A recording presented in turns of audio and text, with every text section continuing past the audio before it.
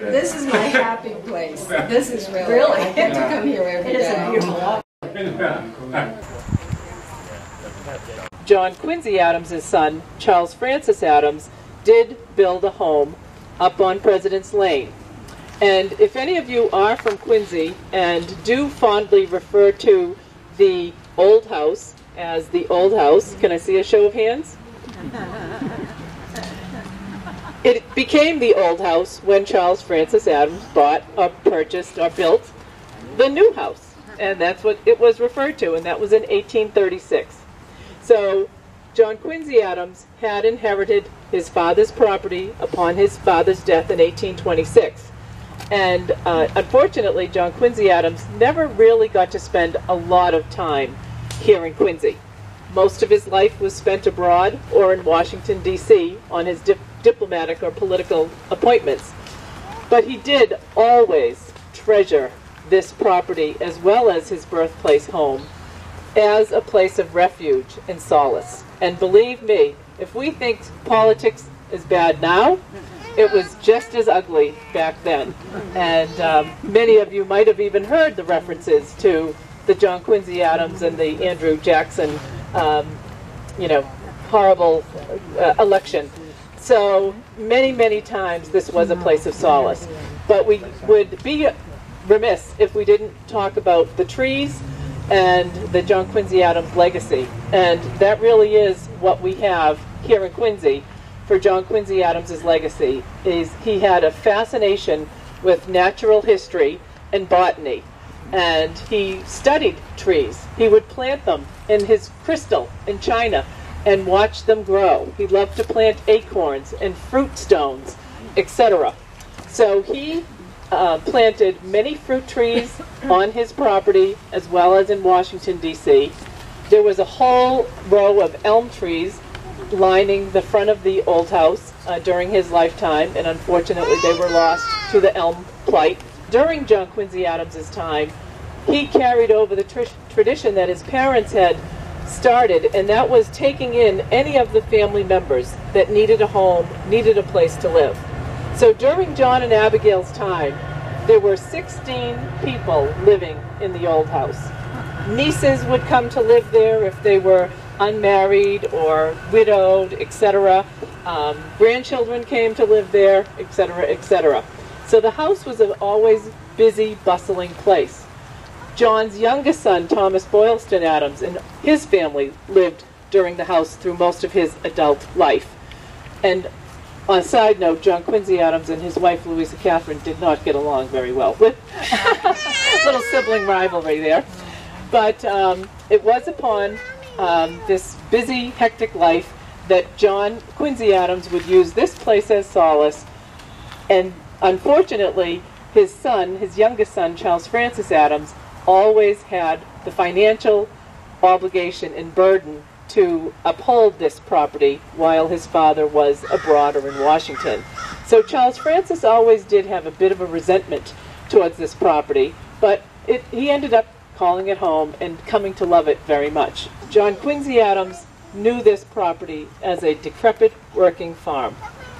Charles Francis Adams ended up transforming it from a farm into a gentleman's country estate, and that's what we see today.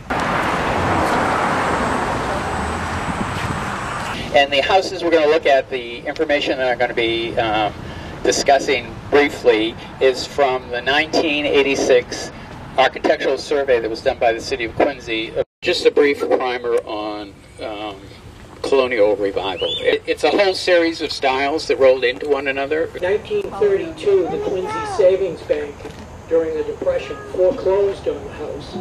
They took ownership and they converted the house into 8 dwelling units, 8 apartments. To come up in the driveway, so I'm going to read the spiel, and then we can look at some things. And again, I say we should at least walk around the corner and look at it from that angle to get a better idea of the house.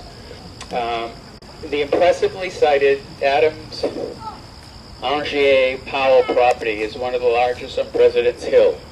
It was built by the Honorable Charles Francis Adams in 1836 and dubbed the new house by the Adams family, and that's when Peacefield became the old house. The architect for the house was Thomas Eyre, A-Y-R-E, and the builder was William Sparrell, S-P-A-R-R-E-L-L. Adams remained here until 1849, when he moved to the present Vassal Adams House, aka Peacefield, the old house, upon his father's death. John Quincy Adams loved to plant trees, and he said in 1835 in his diary, "I cannot bring myself to take much interest in flowers because they pass off and perish, leaving nothing behind. But the trees, which yet 100 years hence will bear delicious fruit or afford a shelter and shade of after ages of men, these yield me delight." Now, the people who were selling this house, when I looked at this real estate information back in around 2000, they said that one of the 12 beech trees planted by John Adams, was probably John Quincy Adams, is still here. Quincy. Yeah, so the master bedroom is upstairs to the left there. So it's, I guess, towards the south, yes. The property was acquired by Albert H. Crafts, a wholesale shoe dealer in Boston. The new owner in 1927 was Ralph Terrell, another Boston leather dealer. The Terrells remained in residence until 1940, and I believe it's the Terrell for which the Elks Lodge up on Quarry Hill is named, same family. The land on which 121 President's Lane is located belonged to the estate of Charles Francis Adams and passed into the hands of President's Hill Annex Real Estate. I think most of you realize that the Adams family became developers of sorts. The Adams building downtown was their last major project, which is across from the cemetery in City Hall. Probably built in 1915 by a Morton T. Swallow, S-W-A-L-L-O-W, occupation unknown, who remained there until after 1930. The land formerly belonged to Charles Francis Adams' estate and was divided in 1876. Were it not for the plethora, I always find it interesting under the architectural significance when they start were not for the plethora of classical details and typical columnar and pedimented portico, colonial revival, house could have been labeled prairie style. Anybody familiar with prairie style? Yeah. And what they say is, with its strong, bold, horizontal massing, wide overhang, low pitch hip roof. However, the symmetry of the facade, the presence of a balustrade on the roof, the full-length front porch, the single windows, the Palladian window at the head of the stairs in the rear elevation, which we'll see possibly as we turn the corner. The house at 159 Monroe Road was probably built by J.W. McInerney, an attorney and counselor at law who had offices both in Boston and Quincy.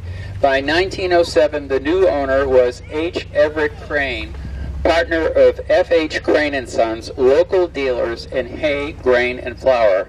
Another partner in the firm, Frank Crane, lived around the corner at 11 Avon Way. The house on Monroe Road, formerly called Wally Street, and that's W-H-A-L-L-E-Y, is built on land that belonged to the Honorable Charles Francis Adams. The shingle style which followed the Queen Anne style, was favored for seaside and suburban homes. The trend began with grandiose shingled summer homes of McKim, Mead, and White.